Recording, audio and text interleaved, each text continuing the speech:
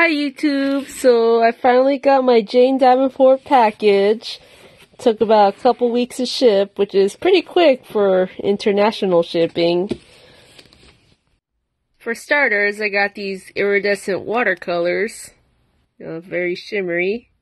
This was from the scrapbook.com. So I'm just gonna quickly record this while I'm AFKing between EverQuest pulls.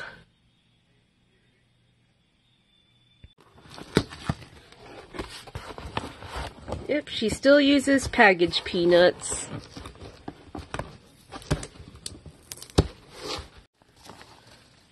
Thank you, I sure will. Got these nice little pamphlets. I think the first time I received this in one of these parcels. Trust the mess. No shame in being a messy artist. Everything's beautifully packaged. I already know these are the latest paintbrushes that were released.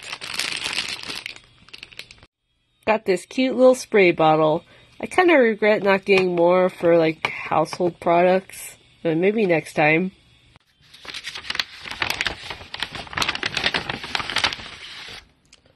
Oh yeah, I forgot I did order this palette.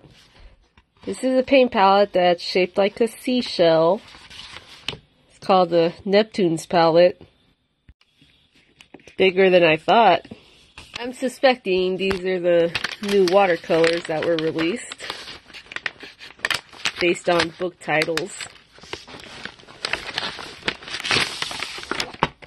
Yep.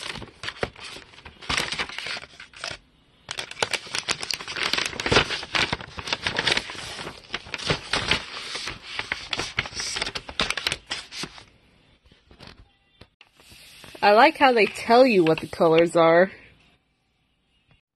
This one makes me think of the litter of kittens that Love and Hisses is currently raising. They're all named after characters from this novel.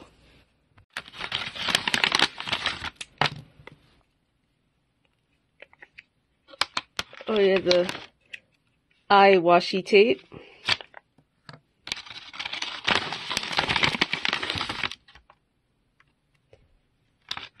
The Jane Davenport white gouache. I'm suspecting there'll be more colors of these in the future.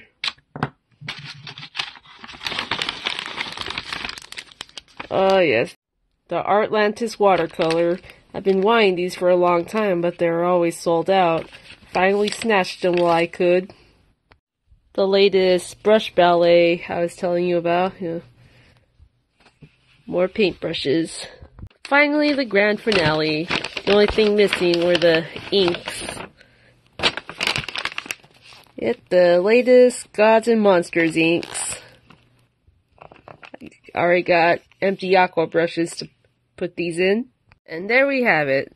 I'm looking forward to swatching these over time. Just feels so good to buy this stuff again. Thanks for watching.